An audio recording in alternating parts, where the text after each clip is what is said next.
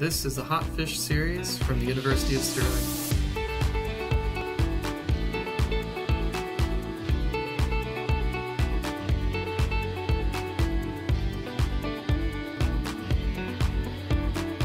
Hello and welcome to the HotFish Podcast series, where early career researchers tell us something about their research and how it relates to climate change.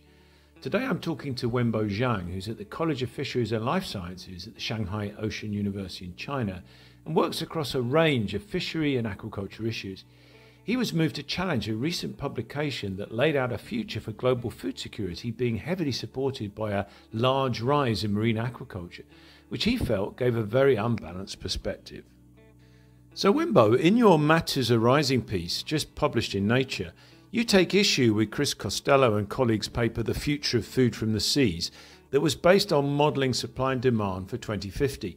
The study suggested that an appreciable proportion of future demand for meat, perhaps up to 25% of the increase required, will come from mariculture and can make a very significant contribution to global food security.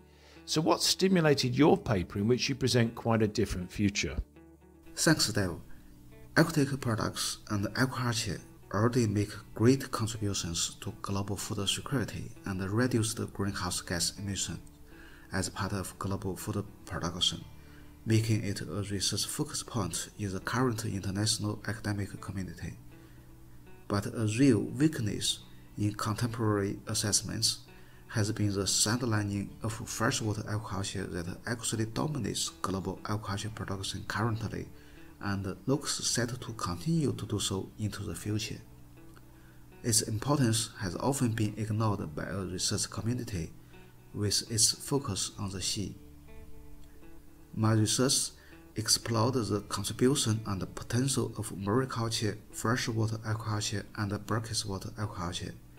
Freshwater aquaculture contributes more to global food security, as it has comparative advantages over mariculture in the production of low-cost aquatic foods on a mass scale, which is most needed by low and medium-income consumers, especially in the global south. We think there is a danger that mariculture has become the focus of aquaculture policy agenda, with the potential for freshwater aquaculture and its very real impacts being overlooked. So Wenbo, what's the idea that the sea has massive unfulfilled promise to feed the world novel? Yes, Dave. The 2020 Nature paper by Costello and colleagues arguing that mariculture has greater potential to expand than freshwater aquaculture did not present a new idea. Many high-profile science and policy publications emphasize the importance and the potential of mariculture, which freshwater aquaculture largely overlooked. We have worked in the field of aquaculture for a long time. Professor Peter Edwards and Dave, yourself, all have 4-5 decades of expertise in this area. And I am in China. As you know, China is the largest aquaculture producer in the world. We were aware that freshwater aquaculture is more important than mariculture. Part of this imbalance may be outcome of greater research interest. We found that the number of policy-related publications in mariculture is several times more than freshwater aquaculture. Also, mariculture mainly occurs in developed countries, providing fish for wealthier consumers in the global north. So that's what people think of is aquaculture. In reality, of course, the majority of the harvest from freshwater is much more affordable and readily available for consumers, especially less wealthier consumers in the global south. Meanwhile, freshwater aquaculture products such as tilapia, catfish, crawfish are increasingly being exported and consumed by the global north countries. We think these freshwater aquaculture producers and consumers are underrepresented in the global aquatic food policy agenda. They are a type of silent majority. So after several online discussions and brainstorming, a group of scientists and I decided to write this commentary paper to emphasizes the importance of freshwater aquaculture and to rebuttal Costello etc.'s arguments of freshwater aquaculture's constraints and bottlenecks.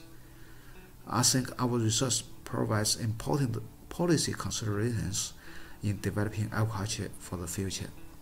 I think one point that Costello and many other authors have made is that a shortage of freshwater and land really limit further growth in freshwater aquaculture. Isn't that the case? Not really, no. It's certainly become accepted wisdom that indeed such constraints exist, but we do debunk that particular myth, while we also challenge the idea that space for mariculture to expand in the sea is much more limited than in Costello etc.'s model. Life cycle assessment studies using a comprehensive environmental accounting tool with well-established procedures and methods so that both freshwater aquaculture and mariculture require much more freshwater and arable land to produce the feed than for aquaculture production system itself. We expect freshwater aquaculture to generally continue to intensify and become more productive and efficient in terms of water and land required.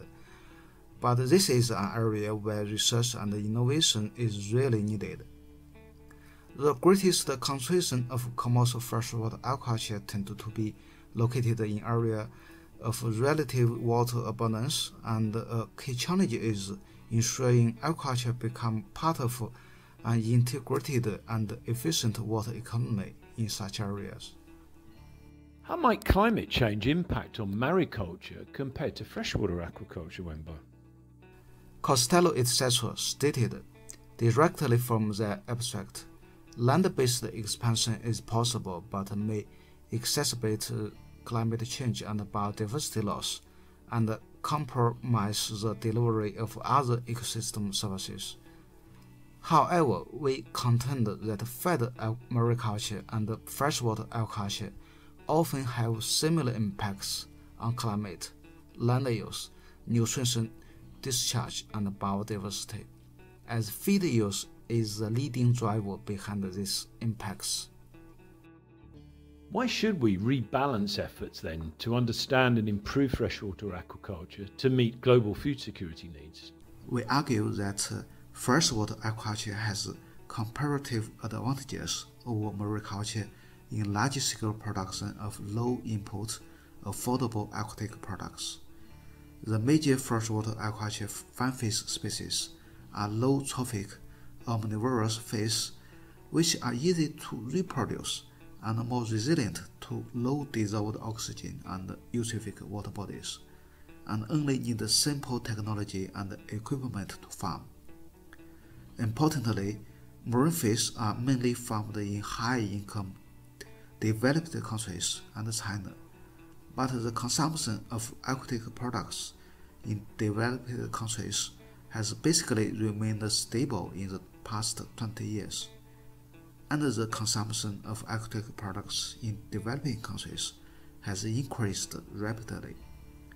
We argue that freshwater aquaculture can better meet the growing demand for aquatic products in the future, especially in developing countries. We suggest that a more balanced investment between freshwater aquaculture and mariculture is needed to improve global food security. Thanks for sharing those perspectives, Wembo, and to your co-authors, Ben Belton at World Fish, Peter Edwards from AIT, Max Troll and Patrick Henriksen from the Stockholm Resilience Centre, and Richard Newton at the University of Stirling. And of course, thanks to you for listening. Till next time, goodbye.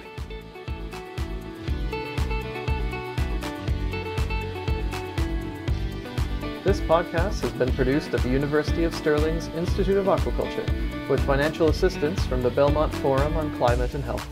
Thank you for listening.